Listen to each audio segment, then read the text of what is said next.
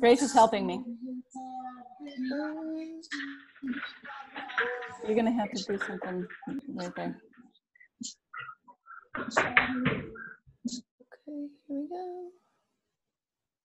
Is that spotlight view for everybody? Yeah. Okay. Unmute him. Mute. And am I unmuted? No. Yes, I am. Okay. Welcome, everybody. Tracy, I'm going to have you come back and do the spotlight view once. Not yet, but I want to see everybody just while we're doing this.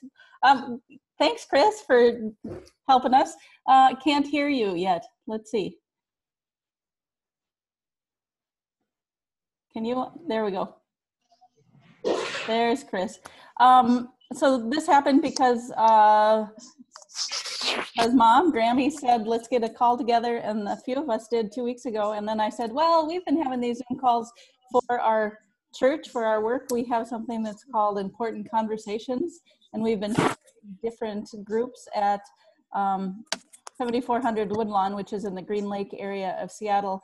And before we were all quarantined to stay home, we had a couple of speakers come in. One that was talking about fair trade and cooperative farming. And then we had a science of gender speaker.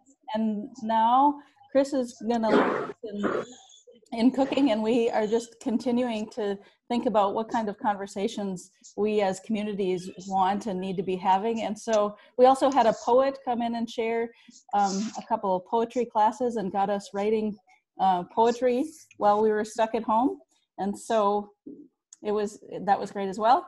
And so Chris is joining us from Kansas City, and I'll let him explain more about where he is and what his work is. But I know that we've, as family, have heard some of what his work and business had been doing in terms of philanthropic kind of stuff even before the coronavirus hit. And then we learned how busy he's been in making sure that everybody's getting good Kansas City barbecue in the midst of all of this. So I'm going to turn it over to him. He said he's got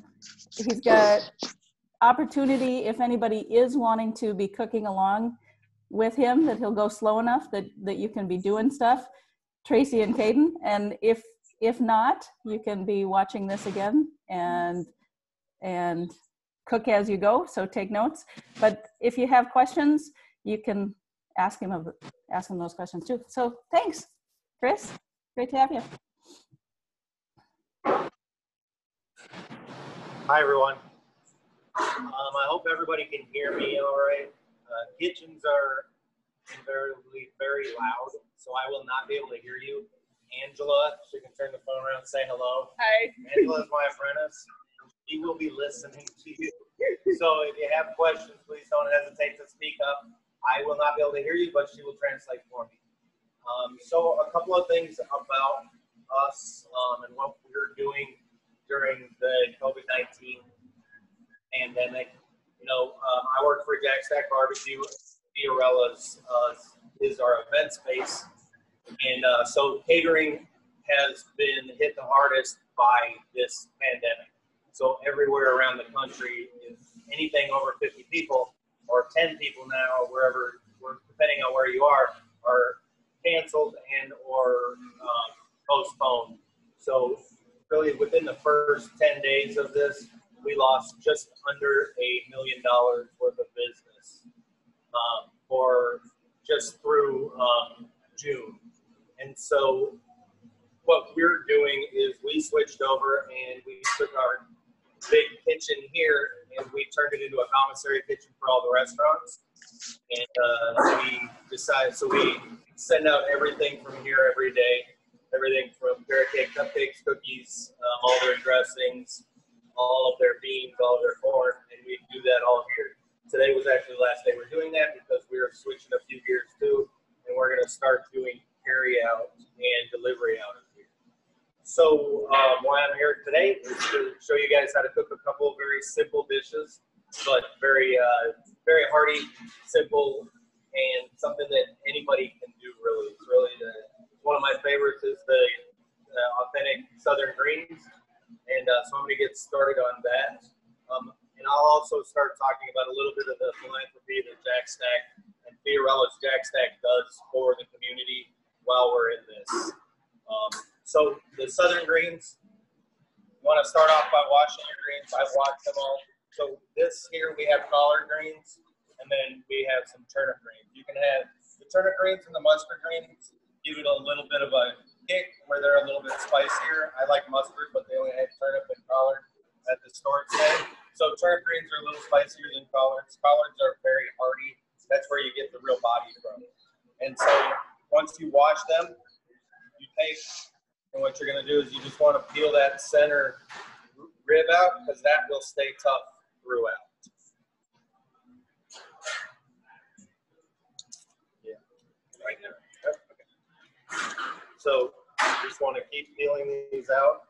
And I'm going to have Angela actually set the phone down now that you've seen this part. And we're going to peel these together. And then I'm just going to talk for a little bit. So same with the turnip greens. You just want to peel that center rib out.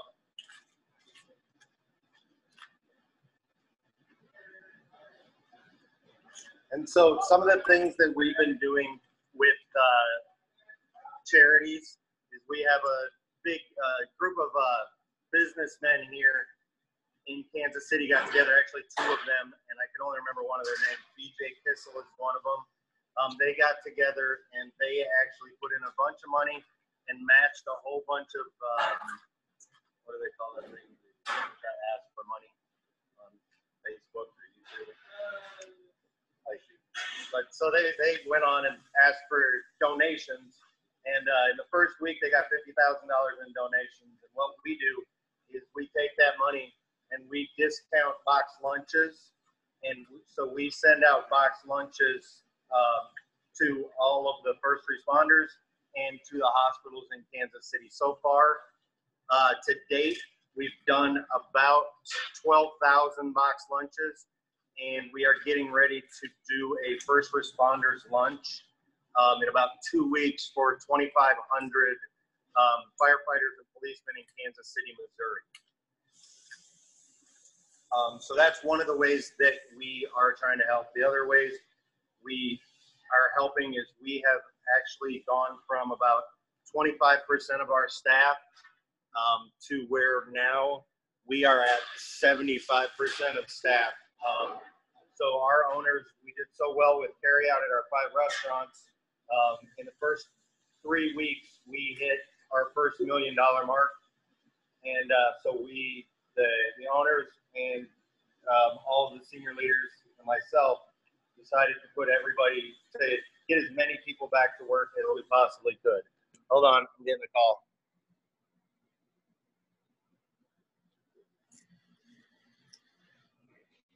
So sorry, I'm trying to get this right.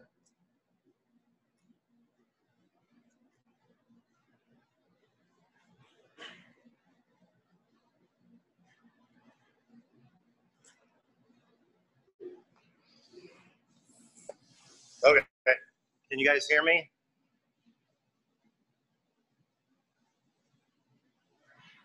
I just see myself, so I don't know that that's a good thing. Yeah, we can hear you, Chris. Okay, good.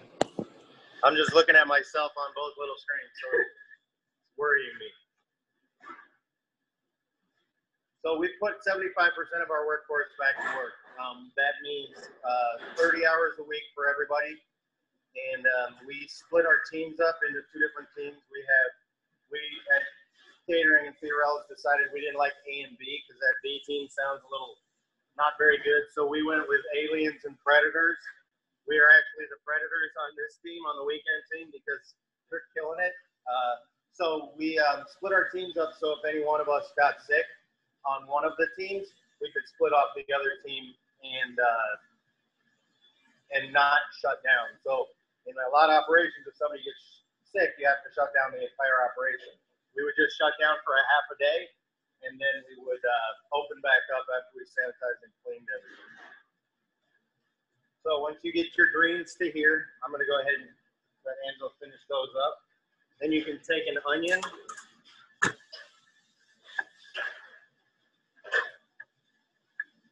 So we have large onions here. detail.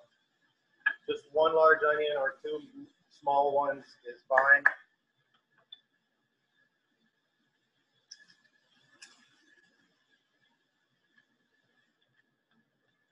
I'll show you a little bit about, let's see if we can't get this thing to. So I'm going to show the food a little bit instead of me. Oh, or not.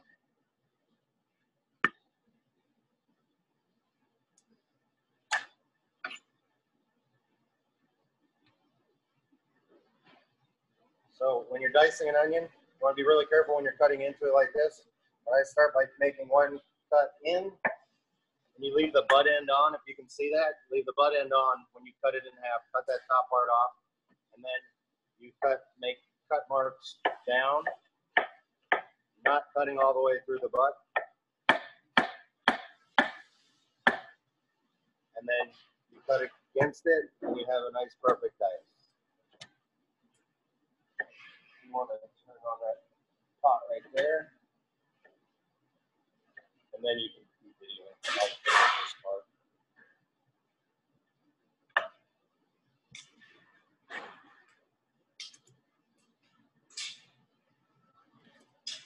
Perfect. So Angela's going to video a little bit, and if you guys have any questions right now, she's going to listen real quick.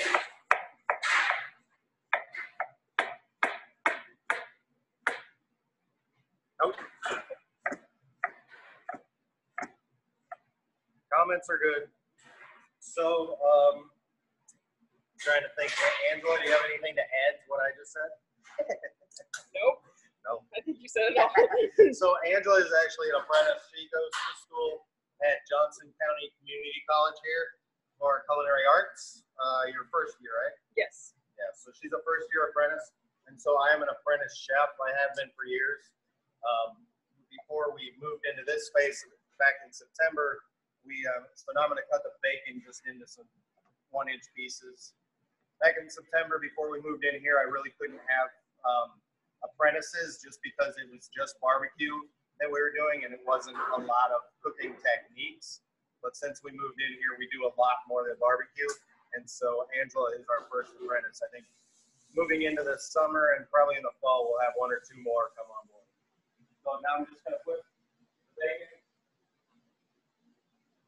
into the pan with the onion.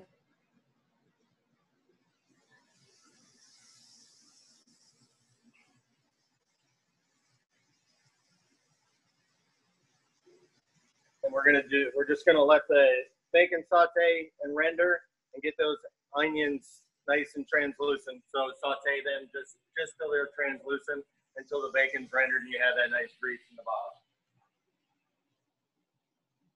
So now you just want to take your greens, and you can have I just like to stack them up in maybe 2 or 3 stacks. You don't have to have perfect pieces. You just want to cut through them and make little squares out of them. If you cook the whole thing, it kind of tends to get stringy. So you just want to run your knife through a couple times that way. Angela or Chris? We got a couple. Yes. We got a couple questions. Okay. One is, do you use a specific kind of bacon, brand of bacon? Do you use a specific kind of bacon? I just like to cut bacon. It doesn't have to be. We just use a hardwood smoked thick cut bacon. It's really. There's nothing really special about it. We use one it's called, the brand is Dailies. But it's just a nicer center cut bacon, so you have a little less fat. But any thick cut bacon will work. You got a thanks from Tony. You got a thanks from Tony. Sweet. And then we have a request to hear about how do you hire your chefs? How do I hire my chefs? Do you have any specific? Like Angela. We actually, we have we've probably hired the cooks that we've hired here in the last year and a half. We went from a year and a half ago having 4 cooks in the kitchen. Now our staff is right around 30. So we did a lot of hiring. So this is especially trying for us when it comes to this COVID thing, is because our staff went from really very little to huge, and we were doing huge events. Uh-oh, no, it's gonna. So I'm gonna have to plug it in at some point. But so we were doing huge events, and then it just stopped, nothing. And so now we're at a place where we have to do a lot of different things. So we're looking, and the hiring process for cooks, I don't necessarily look for that much experience. I'd rather have people that just have a lot of hope. You know, when we talk about hope at Jack Stack, we have humble, optimistic, passionate, and engaged. So that's what hope means to us. And so if I can get some very humble people who are willing to listen and willing to learn, that are engaged and hungry and really optimistic about what the future holds, then and passionate about what they do, because I am super passionate. Angela can attest to that. Sometimes a little bit overboard. There's the hiring process is very stringent. We go through a lot of the human resource process, but then we also go through a lot of the whole process, just making sure that people are the right fit, that this is going to be the right fit. And you know, a lot of times we end up pushing people in different areas of catering if we know that they're gonna be a fit or not. And so if we know that it's somebody we want to hire, we get them in here regardless of whether we have a position in their area. We just want to get them in here and get that hopeful person in here.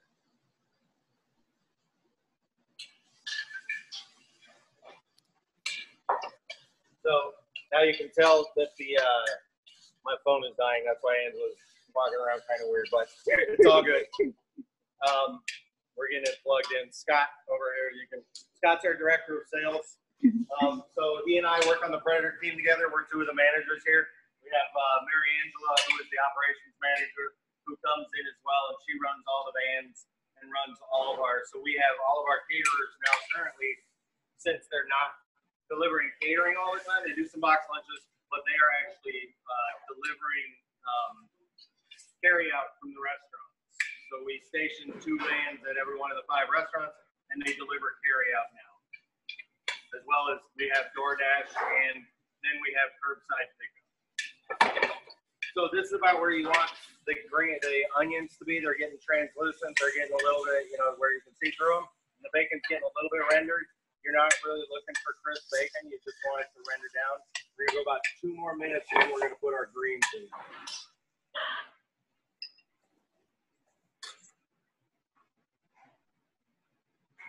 So now we're going to get started on I'm actually going to finish the short ribs that are in the oven, that have been in the oven. So the one thing that you want to make, so when you're doing your potatoes for the short rib, you want to put them in there for the last 45 minutes to an hour. I just like big chunks of potatoes. I'm not really concerned about what size they are, but as long as they're all uniform. So we're just going to do some roasted potatoes in with these short ribs that have been in the oven since about 1 o'clock our time. So they've been in almost 3 hours, and they're probably getting really close. I put them in there about 325, and so we have convection ovens, but I just use the low fan, so it kind of makes a regular oven. So I'm going to pull these out, unwrap them. So then I'm going to show you, now that I'm going to put the potatoes in so you can see how they roast once they're done. So these short ribs are just about done. I'm going to grab a pair of tongs back here. I'm just going to flip them over so we get the caramelization underneath, and we keep that moisture on them. But so this is the beef stock, and it's been literally rendering down for the past 3 hours. That noise is not a truck backing up into our facility. That is our one of our big ovens that we cook all of our beans in.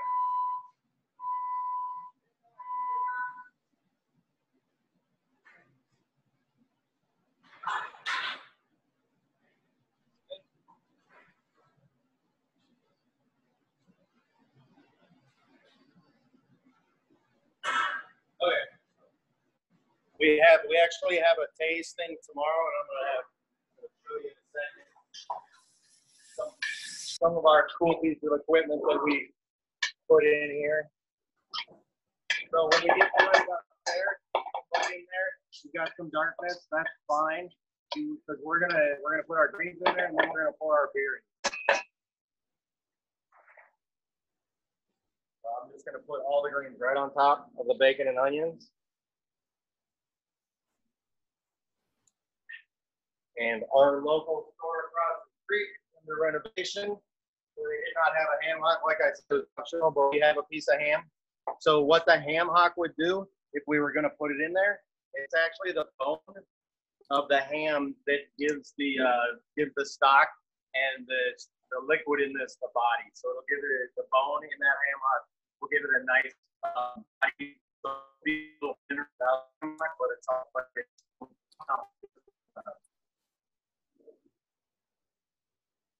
we're gonna let that cook down, and you can just, Angela, if you just want to stir them a little bit while I'm talking.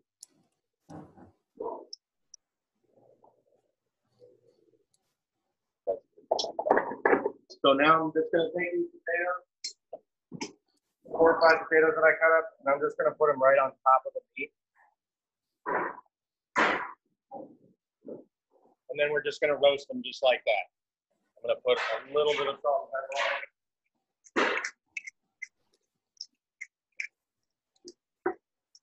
So once you get it to the short ribs to this point, you'll see the first part of it. We've got the raw ones over here. We're going to start from scratch on that. But once you get it to this point, you are going to want to leave it uncovered. So that will roast these potatoes. And we're just going to go right back into the oven.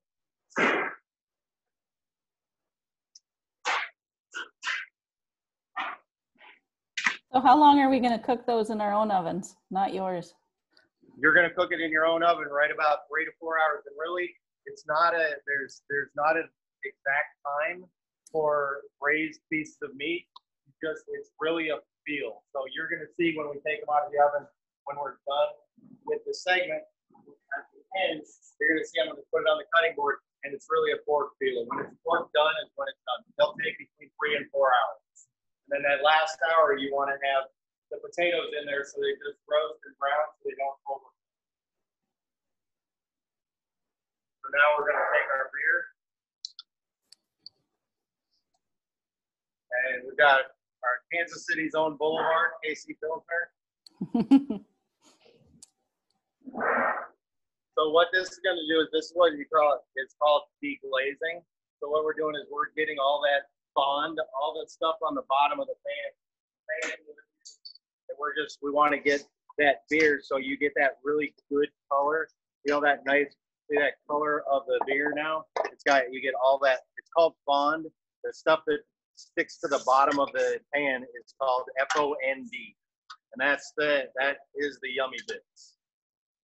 So that's what gives it the greens the nice color that it does.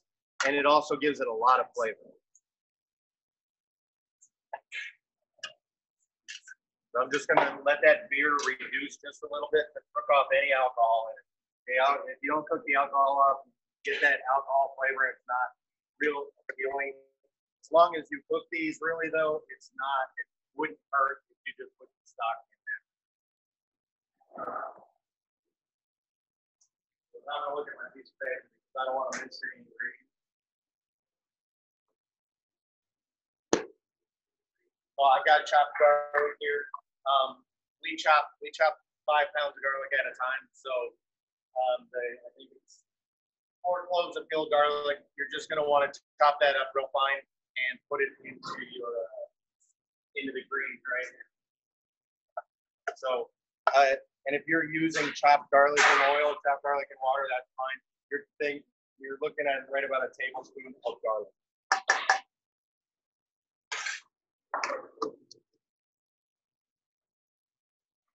So now I'm going to go ahead and put the chicken stock on there.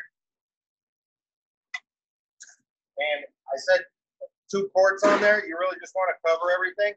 You want to go about 2 inches above it once you cover everything. So I've got just about 2.5 quarts here. And that's about where you want. You just want to cover everything. and then go above, because this is gonna cook for approximately 2.5 hours. Greens take a long time to break down, and so that's why you cook them so long. So we're gonna bring this to a boil. We're gonna add the rest of our ingredients, and then we're just gonna let it simmer. We're gonna bring it to a boil quickly, and then we're gonna turn it way down, and we're gonna leave it uncovered and just let it simmer for the next 2 hours. So we have 1 tablespoon of paprika. So I've got smoked paprika here. Regular paprika is fine. And the center of my hand is exactly 1 tablespoon, if you're wondering. 2 tablespoons of Worcestershire sauce.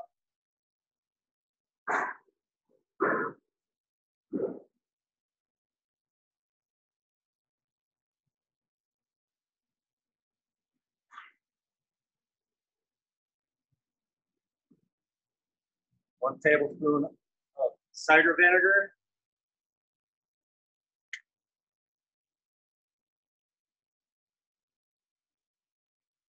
Vinegar really just gives everything a clean finish. It's kind of like if you put lemon juice in something, it just gives it a really nice clean finish. It helps even out all the flavors. And then we're going to put a tablespoon of hot sauce, or more or less to how hot you like.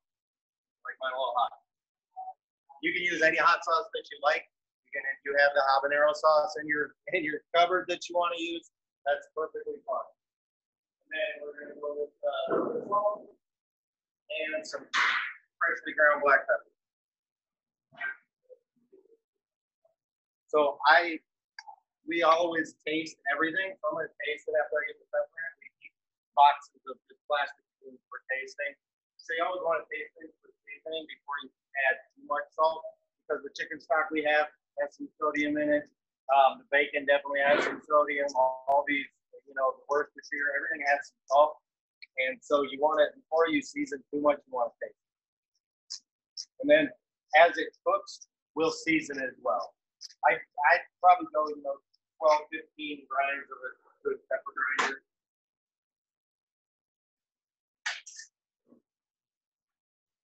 And then we're just going to stir it. It's almost to a boil.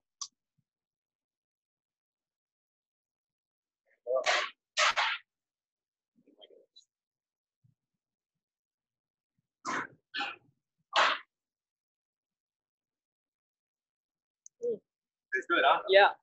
Very simple. I mean, with the ingredients that are in there, if you guys are cooking along, give it a taste.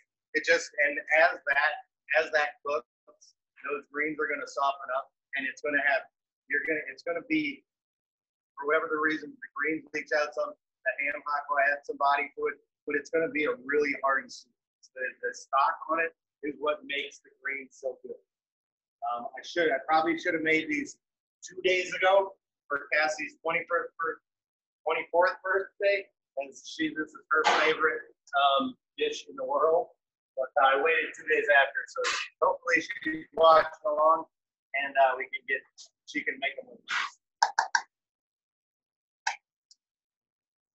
So I'm gonna get up a little bit. We're gonna move on to this one. Any questions?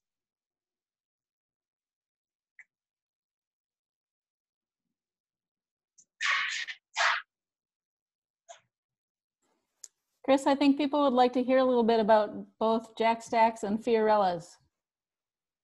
Tell you a little bit about what the difference? Yeah, what they are, and how does that work for you? How did Fiorella's come to be, and tell us about Jack Stacks. Yeah, so Jack Stack. That's an interesting story. It's one that goes way back. So Russ Fiorella founded this back in 1959. That's 57. Jack Stack Fiorella's Jack Stack BBQ. Actually, back then it was called Smokestack. They had one restaurant off the highway, and he and his wife lived above the restaurant, and they sold barbecue out of the storefront. And so in 1974, Jack Fiorella broke off from the rest of them, and Jack is Case Norman father-in-law, Dave Norman, is the president and the owner of the company now, or he was the president. He's the owner, CEO of the company. And so when Jack moved away from the smokestack, his mother said everybody can use the Jack Stack name for one thing, if they want to, if they so choose. And so Jack really wanted to bring fine service to a barbecue restaurant, because traditionally a barbecue restaurant is a storefront where you walk up, you place your order, and you get your order. He wanted there to be more service. He wanted there to be nicer food. He wanted seafood.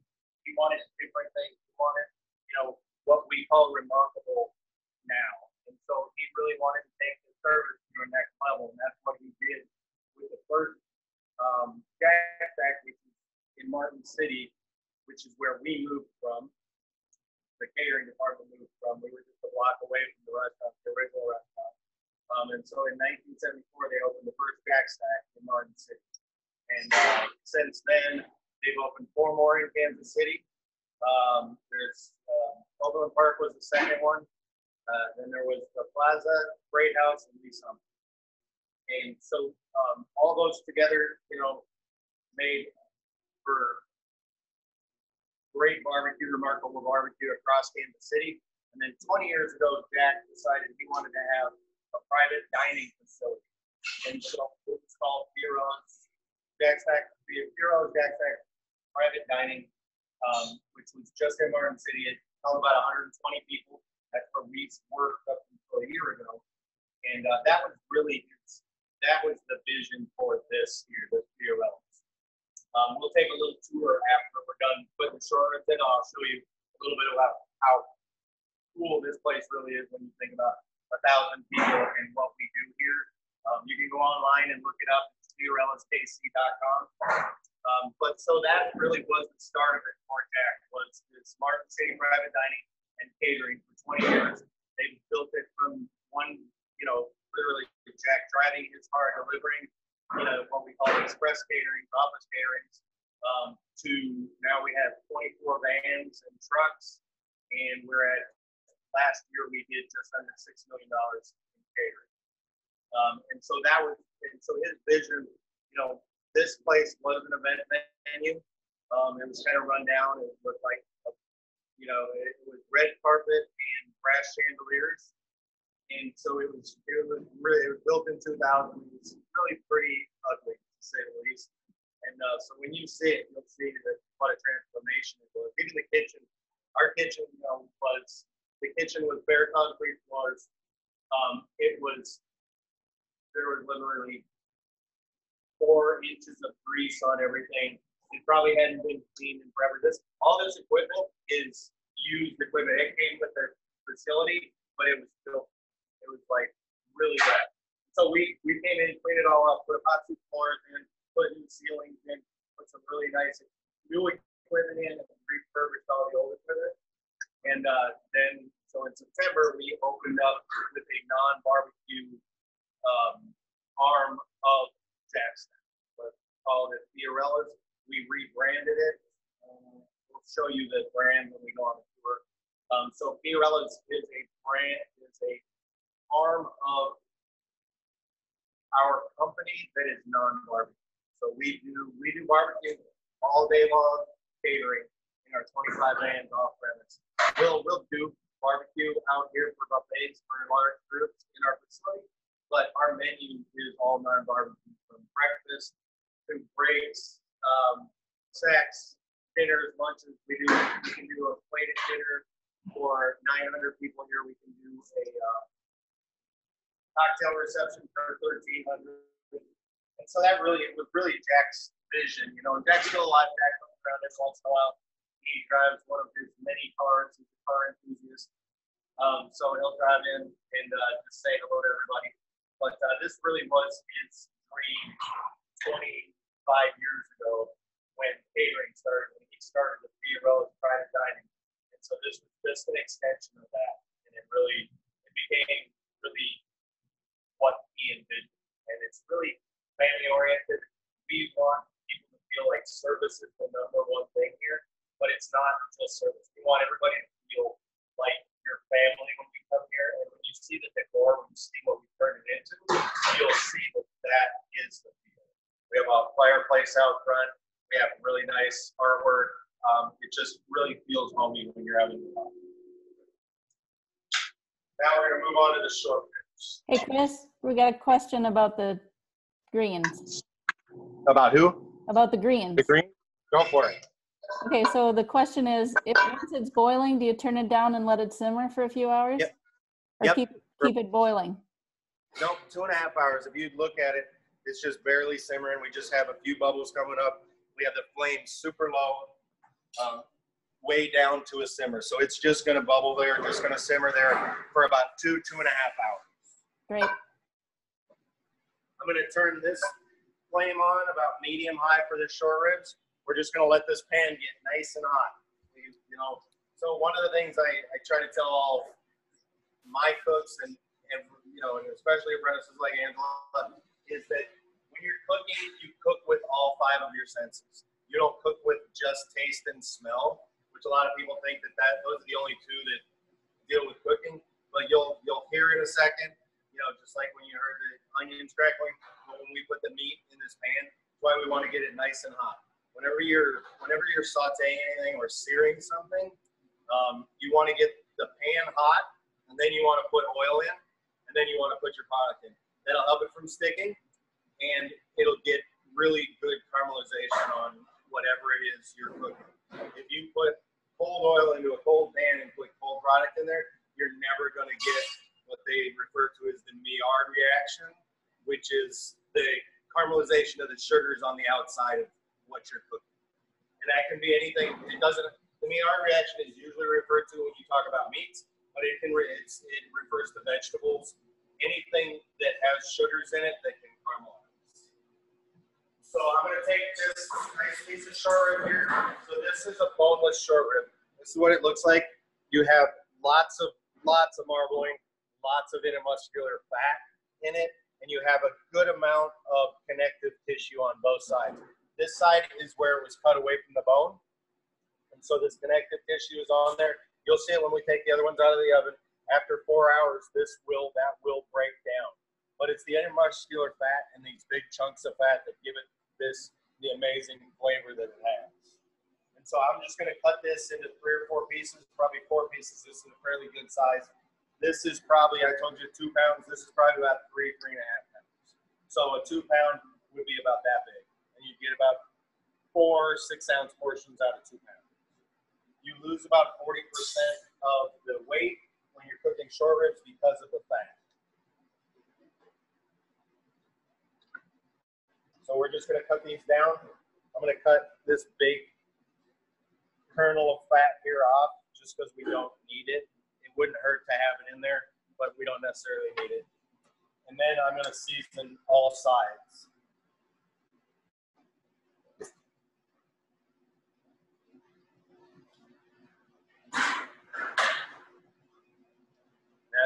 So one of the reasons I turned that on medium high is I don't want it on super high. I don't want it to smoke when I put the oil in there, but I want it to be good and hot. We want to hear a lot of sizzling when we put this meat in. So I'm just using salt and pepper liberally.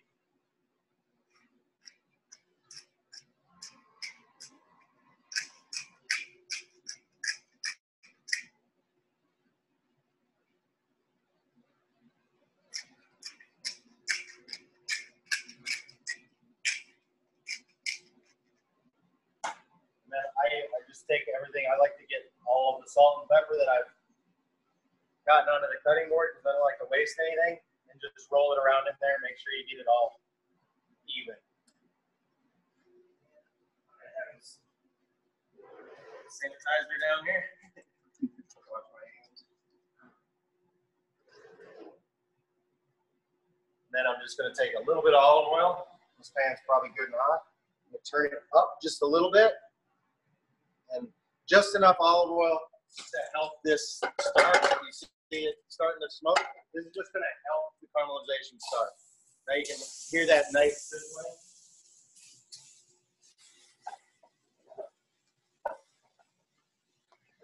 turn it down to medium high again. We're gonna, hopefully not gonna smoke anybody out. I turned the fans off so it wouldn't be quite so loud. But if they're off right now, I think we should be good. It won't, not a ton of smoke. So now once we get to this point, Angela's gonna help me keep an eye on these. Just gonna wipe off my cutting board with some sanitizer.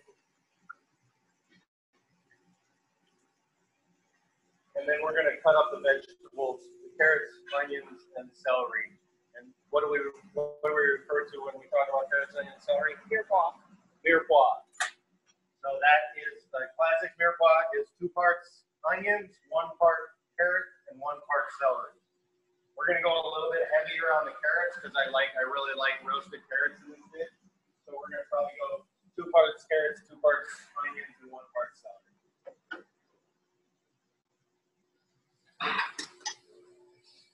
So you get that really good dark caramelization. That's what you're looking for. And the fat that's in it is rendering now, so that just that teeny bit of olive oil is all you need. If you see that really nice crust on there, that's what you're looking for. And then we're gonna brown it on all sides.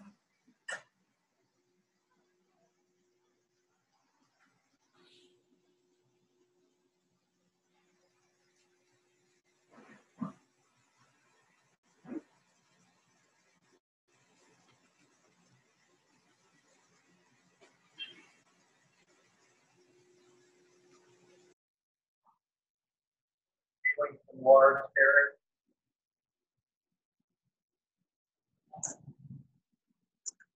Now, we're going to cut it a little bigger than we would for something else. But this is called a oblique cut. So it's got a lot of surface area to get some good caramelization. We're going to caramelize these. Some people call it a roll cut. Just roll the quarter of a turn and then cut. So you get really good surface area. And they all cut a different size carrot into the same size chunk.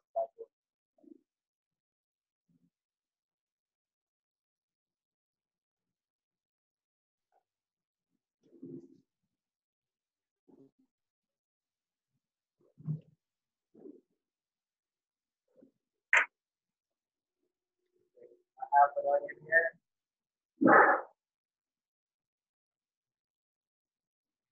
We're going to cut this into large dice.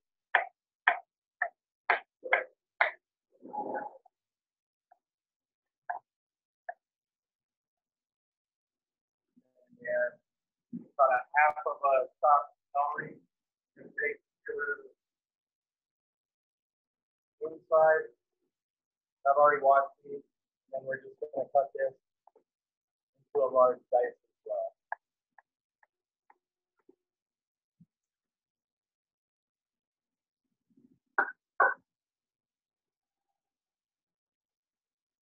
You want to go grab me a half pan? Yes. Yeah, I think we're still in there. So she's going to go grab a pan to put these in. I'm just going to keep burning them.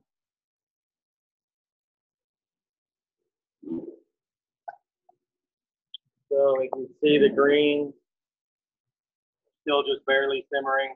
They're looking really good.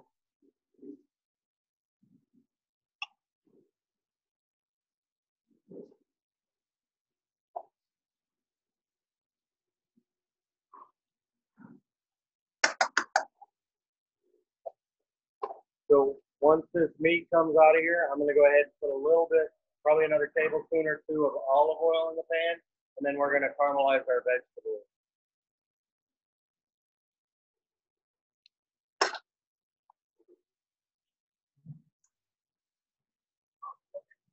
Just a half pan? No, that's fine. There should be some under this table behind Christian.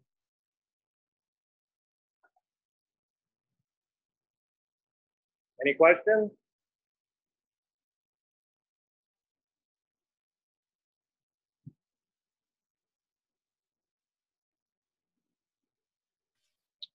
Hey, Chris, Yeah, what's the oven at?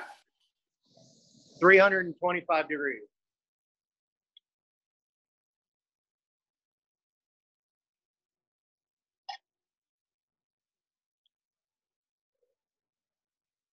Hey, Angela, grab a foil one up here.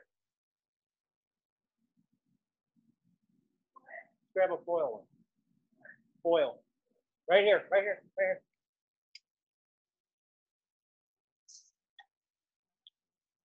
No, foil half there. Foil half there.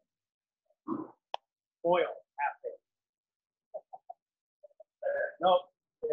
Yep. That's fine.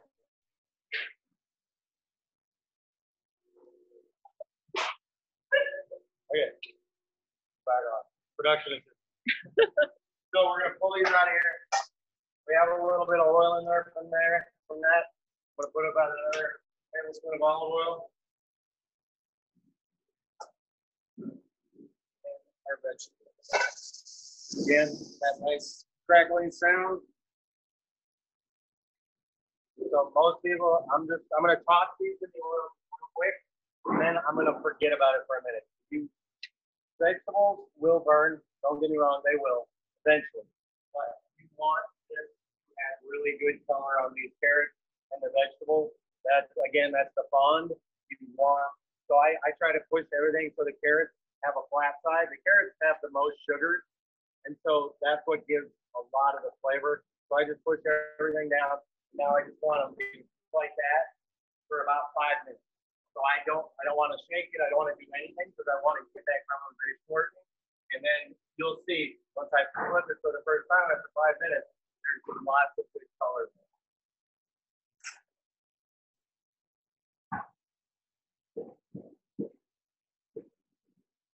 Now I'm going to pull these out again. So don't be afraid. Don't be afraid to put at any point during this. If the stock goes down too low, put a little bit of water in.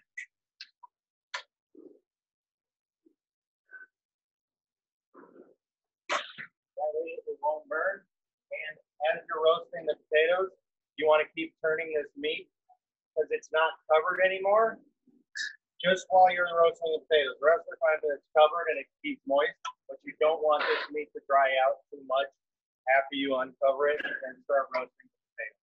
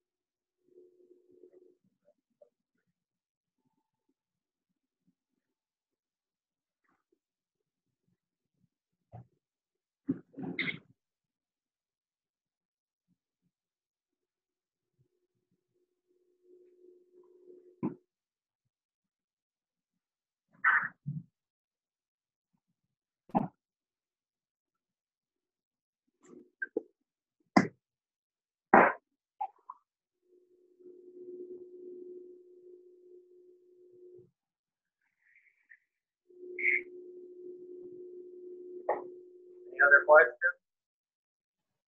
We had a question about what to roast it in. Did you What's hear- it roasted in? Yeah, so if you don't have all the choices, a regular 9x12 baking pan or a La Crusette, if you have the choice. Or a what? La Crusette, yeah? Yeah, La Crusette would be great. I would use cast iron for anything. So if you had a big cast iron Dutch oven, that would be perfect. You could do all of this right in the Dutch oven and then cover it and put it in the oven. So yeah, I would love that. Would be the best way is to put it all in the La Crusette. You know, do all of your sauteing, everything right in there, and then cover it and put it in the oven. But a baking dish, a 9x13 baking dish is perfectly fine.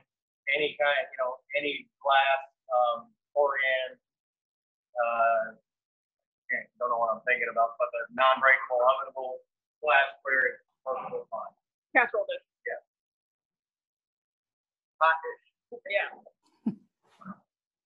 And you could do this, if you wanted to walk away from it, if you didn't want to watch it in the oven, if you wanted, you could do this, all of this, and put this straight into the crock pot. either one of these you could do in the crock pot just like this. You would do everything to start just like this, and then put it in the crock pot and walk away. You can go to work, do whatever you want, and leave it on low for 6 hours, 8 hours, it'll be good. So now, look at the colors on the carrot. We have that really good dark, almost what some people refer to as burnt, but that is the fun. That's really what we want. So now I'm going to take our red wine.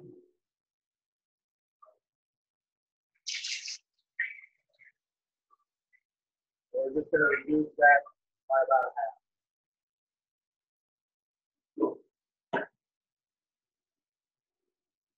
I'm going to take my tomato, take the core out quick, and I'm just going to dice this up. Tomato just gives it a little bit of color, but the flavor of the tomato really comes through. So now that wine is getting off all those stuck on this.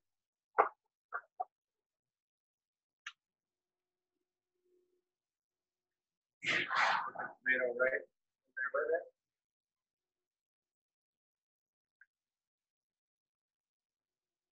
One sprig of rosemary, we'll break it in half just for aromatics.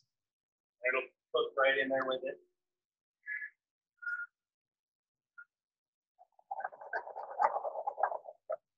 And then our beef stock. So I actually have some veal demi-glace here. I'm going to use about half this and half water, just because this is really rich.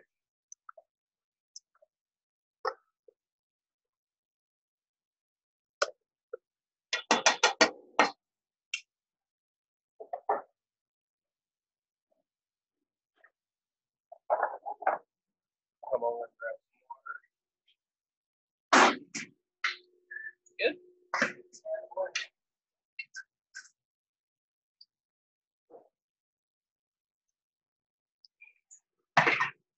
So you really want just enough liquid to cover everything. And then, like you saw on the other from in the oven, this will all reduce down.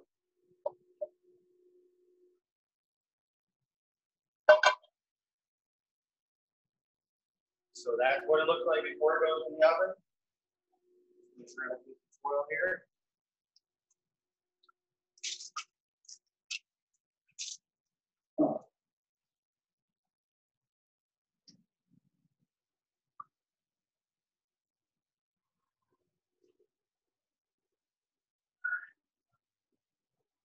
That's what it looks like when it comes out. So we're going to take a little tour now, and we'll come back and finish the sauce and take the potatoes out and everything. See the battery. Is it dead? I don't know. I was just going to see if it's up to that point. So we're going to take a little tour. Everybody, I'm going to turn this around, and I'm just going to walk you through the kitchen. Can everybody hear me? Yep, we can hear you. Okay. So the question is, do you have it covered for the first 3 hours and then uncovered for the rest? Yep, you have it covered for the first 3 hours. Then you put the potatoes in and you uncover it. That's Sabrina. She's one of our ops supervisors. So this is our bakery. We have a revent deck oven for cooking breads. We've got a 90-gallon stock pot, grill, baker's bench, big mixers. This is what we call the bake shop. And we come over here, and this is the combi oven. So this is where we do all of our heavy lifting in the kitchen. We can cook about 25 pans of beans, 160 chickens, just about anything in this oven, and it's really pretty cool because it's all preset. You can load it with a flash drive, and you can go from oven to oven. So when the restaurants also have ovens, I can program it here, and they can do the same recipe. This is our blast chiller. So this is where we chill everything super quick. So we have beans in here right now. So we can do about 30 gallons of beans from start to finish in 2 hours. We've got some roasted chickens up top there that I'm testing for our new Fiorella's carry-out menu. This is a Southern Fried Smoker. So it just got done getting cleaned. It's usually not quite so shiny, but this is where we smoke all of our meats.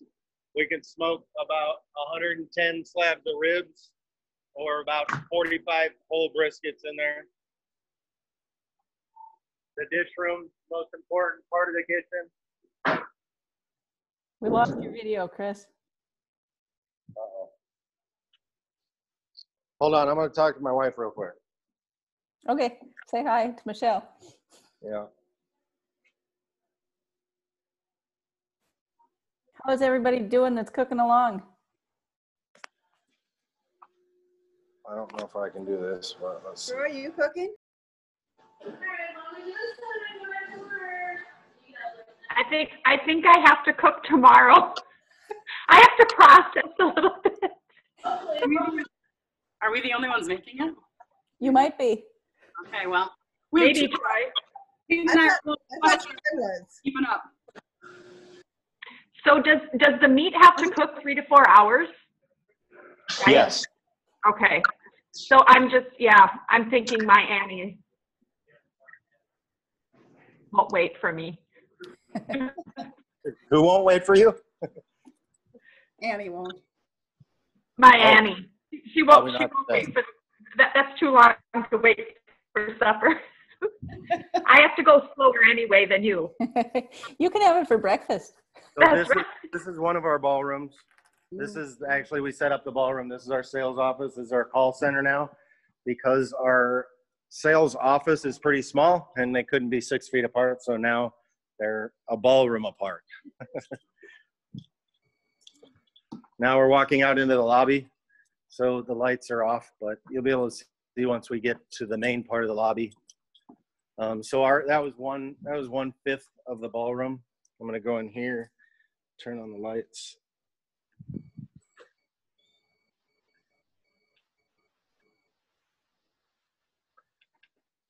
So that's another part of the ballroom. So every one of these salons, the air walls open up into the 1,000 person ballroom.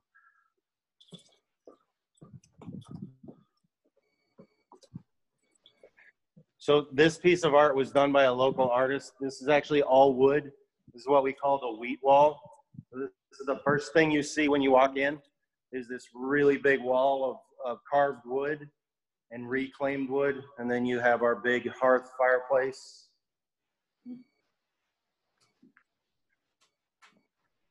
And the big beams up top, the big wagon wheel lights.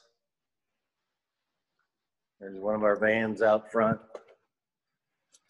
And we have parking for 500 people. The beams come outside as well. It's a beautiful day here in Kansas City.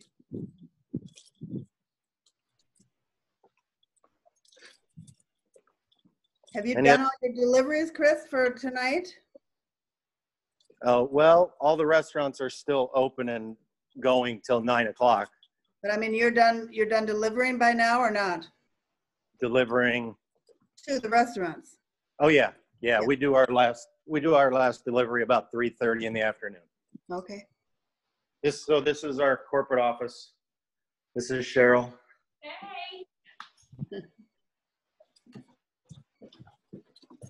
So this is what we refer to as team support. This is where all of our corporate people have offices. And then we're right around to the back again.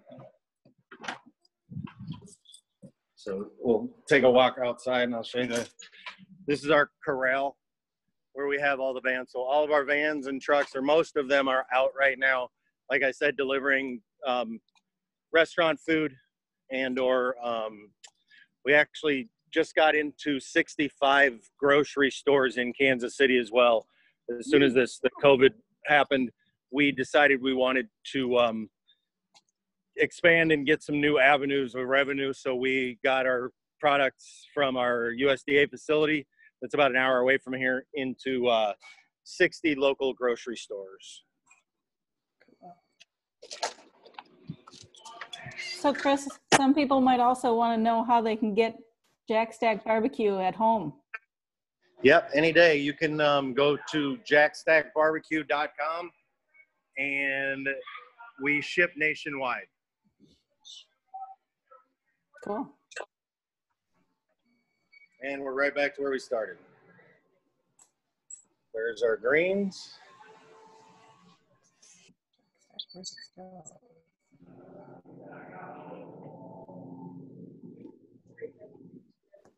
All right, Tony is asking Jack Stack versus Joe's. Yeah, we're way better.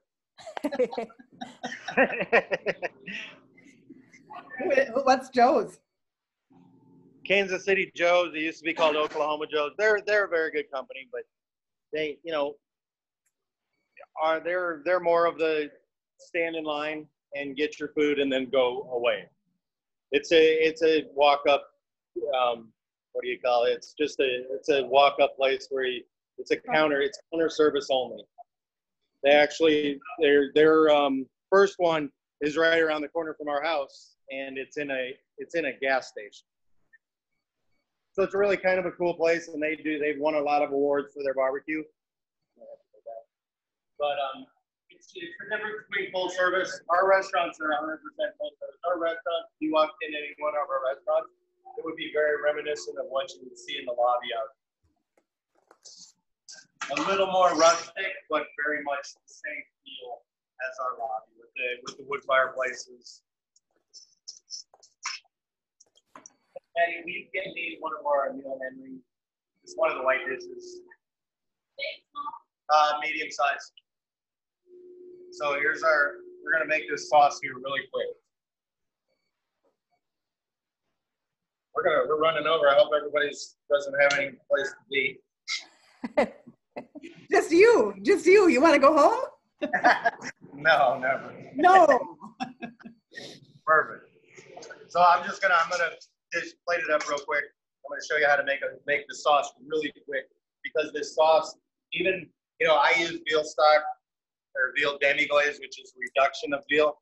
So I'm gonna show you how pork tender this is. So you can slice it, but really it should just fall apart like that. So it should be pork tender, all to the point where it just falls apart. I'm just gonna give it a couple of quick slices. Just put it in the pan here. Troy, is yours in the oven? Yep, it's in the oven. Did you get it in the oven, Troy? You got it in the oven. Sweet. You need a job? I had some of it prepped already. Okay, so this is my favorite piece right here with all the connective tissue and fat. It's probably a lot of people's least favorite, but I love it because it's got all that fat. So I'm just going to do that. I'm going to take the roasted potatoes out. The roasted potatoes, these could go for about another 15, 20 minutes. But for the sake of television. Oh. And I think Michelle missed the new link, so I'm probably not in the best graces with my wife right now. All right, I'm recording. I'm recording you, Chris. So if anybody wants it, they can get it. Just let me know if anybody wants me to send you the link. Okay, so now we're gonna take this. We're gonna go over to our. If you have a blender at home, if you have a food processor, either one will work.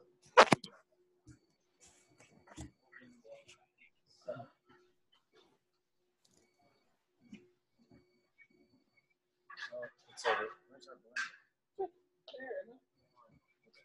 Yeah, we'll use that one. So, fancy blender. Oh, we had another one. Oh, I see there's one right there. I don't think I've ever used this one. Well, I'm going to figure it out real quick here.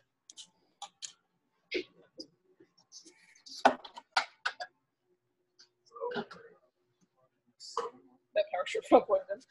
Here. Plug it in right. All right. Now, there we go. All right. So to make this sauce super easy, we'll figure out how to work with the blender.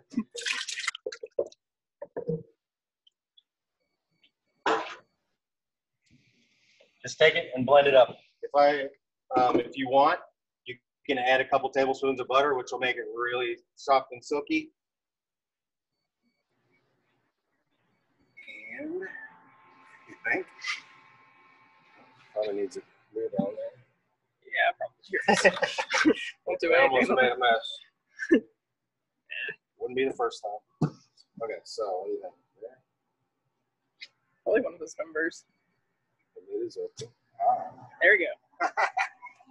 Look at that. Man, that thing's quiet.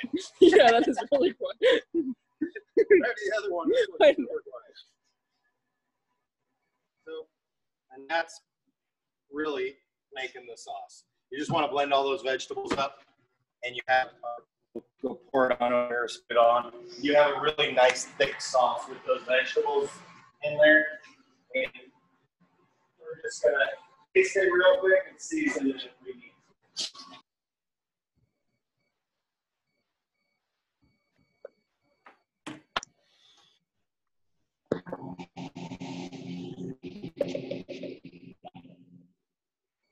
Yeah, doesn't even need any season.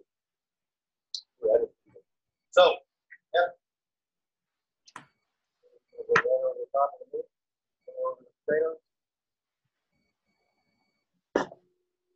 Voila. Voila. When the greens are done, we can take the greens out of here.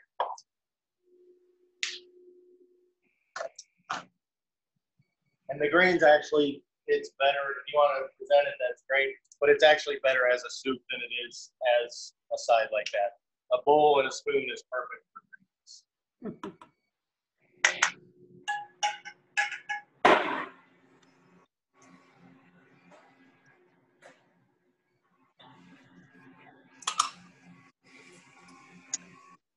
Can I ask a question about the greens? Go ahead. So you, I didn't hear what you were saying about the ham hock. I know you didn't add one, but you would just put that in after the beer and just let it finish cooking with the greens? Or, I mean, so we're talking raw ham hock, right? Yep, a smoked ham hock. Traditionally, you know, people would put a smoked pig's foot in there. Pig's feet will give it lots of gelatin. It'll make it almost thick. If you were to chill it, it would become a gelatin in the pan that you chilled it in, because pig's feet have so much gelatin in the collagen in their feet and in the joints. So yeah, the ham hock, the smoked ham hock, can just go in right when you start the greens, right when I put that piece of ham in there, and you just let it cook the whole time. And actually, the ham hock will fall apart as it cooks. You can just pull the bones out, and then you have the ham that's surrounding it will just fall off and become super tender. I haven't seen pig's feet since I left my family farm in Wisconsin years ago. Yeah. We butchered all our own, we raised pork for Jones Dairy Farm, and we did all our own butchering, and I love pig's feet, but you don't see them at our Puget Consumer Co-op, I'll just tell you.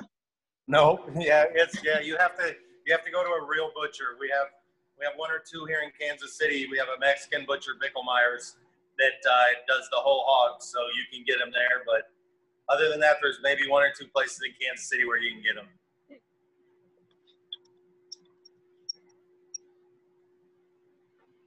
Chris, you want to raise pigs again? Yes, I want to raise pigs again, Mom. Okay. Well, Chris, we'll be looking forward to you coming out to Seattle and taking Jack Stack on tour. And I imagine next time you're in Minnesota, there's people that want you to cook for them there too. Yep. And we're looking to do in Kansas City with this. I brought this up to our corporate team and to my senior team and the president, Ricky Paradise. And I've started talking with our marketing people about doing something maybe referred to as the Peloton of cooking in Kansas City, where we would sell a box of food. People would come here, pick it up cold in a refrigerated box, and take it home, and then they could go online at night and watch me or myself and maybe another chef in Kansas City collaborate on some menus and do different things once or twice a week.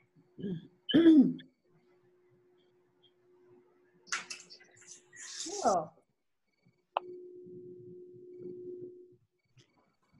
Anybody have any other questions for Chris? Thank you so much.